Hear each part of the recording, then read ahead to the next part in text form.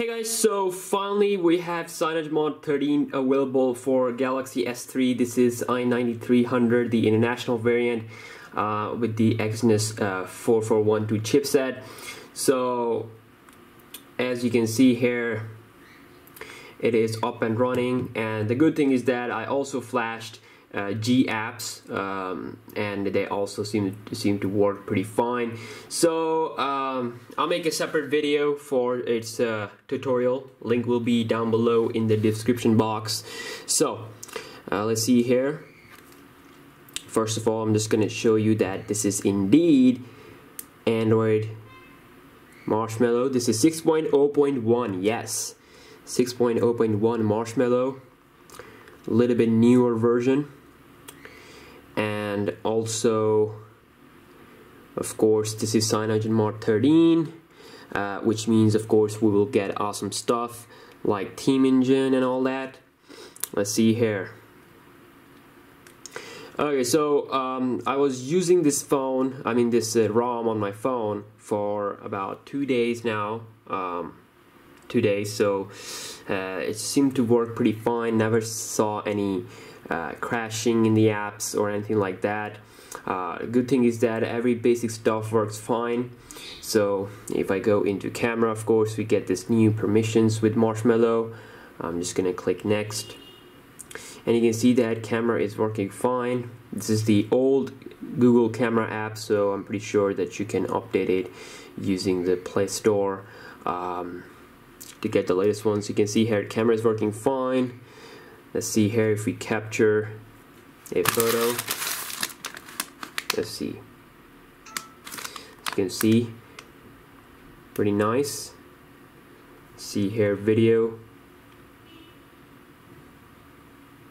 Okay, it is recording. Let's see here if we can watch this video. So you can see everything is working fine when it comes to camera. All other basic stuff like Wi-Fi, Bluetooth, it's all working. Let's see here if we connect to a Wi-Fi connection pretty quickly. Just give me a second. Oops, it's kind of slippery. I already messed up my S3 pretty badly. You can see here, I did a drop test of the Galaxy S series phone, so you can see here it's messed up pretty badly, but I'm lucky that it's working fine so that I can make some videos for you guys. I really want this to work. Okay, I entered my password, and it says obtaining IP address. So you can see if I scroll here and there, this is the cyanogenMod 13 launcher. We get all these letters, so you can also choose which app you want to open up using these letters, like going to open up C for camera, calculator, calendar, and all that.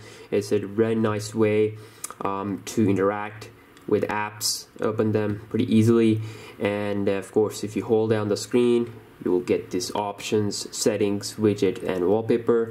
You can swipe up to see how you can hide search bar, icon labels. You can also hide them, scroll wallpaper. Also we have some other drawer setting, customization. You can also change the sections, how many apps you have, drawer color to dark to light. And also you can have the large icons enable. You can also protect some of the apps, so you can see now we get a little bit more larger icons, which I think pretty nice. So it does have its own default file manager, cyanogenMod file manager, so you don't need to download any, don't have to download any file manager from the Play Store. So yeah, if you guys want to see how to install this, please check out the tutorial video. It's working pretty fine, and of course it's a nightly. You might see some bugs if you install a lot of apps, and you can see there is a update available for this nightly. So yeah, when you install a version, you can also check for updates weekly, and you can update them right through your phone without wiping data. So yeah, With each update you will move closer to the stable version. That is pretty nice. So you can hold this key here, this home button, to check out multitasking. Wow, I mean S3 is a 3-year-old phone, almost 3.5 something. Maybe in 2016 it will have like 4 years of age, but it's pretty funny, you know. We have the latest version on this phone and it's running really fine. I mean, if we compare it to, let's see here, if we compare it to the iPhone 4S, I mean, if we do iOS 9.2 on the iPhone 4S, it was probably going to start lagging and all that. So, you know, my brother has this iPhone 4S and he is still using it on the 8 point something. So, but this is the beauty of Android. So you can see here, very nice multitasking, and you can also close all the apps by clicking this key here. So let's see here what else we can check. Bluetooth. Okay, so let me just turn on the Bluetooth here, one of my other phones. Let's see here. More settings. GTI 9300 is visible. Okay.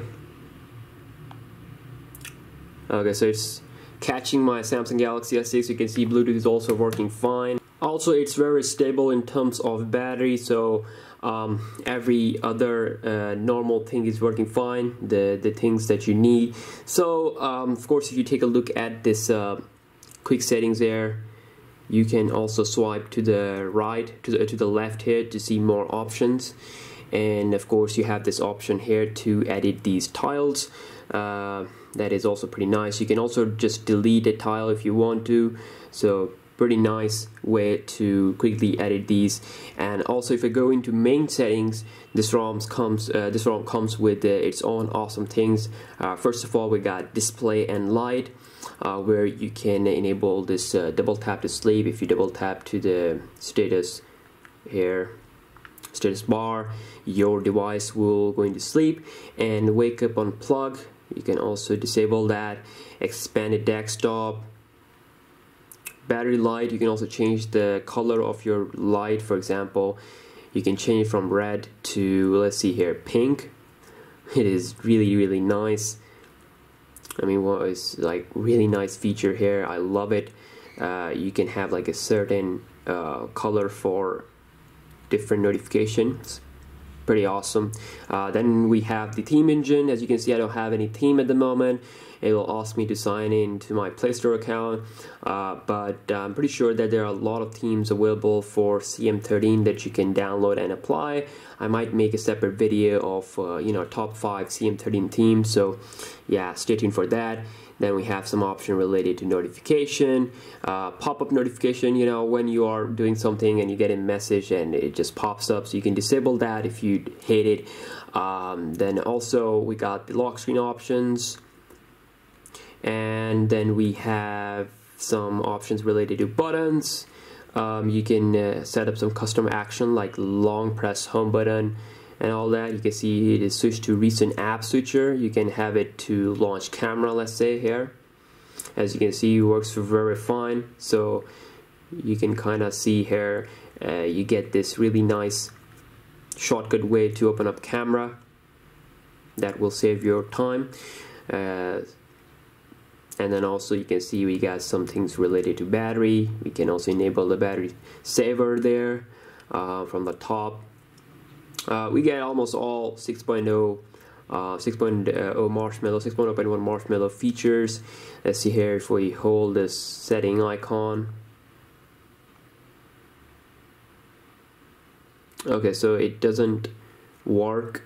I don't see any the new option we get like system tuner, but I think it's enabled by default, but I can't see here.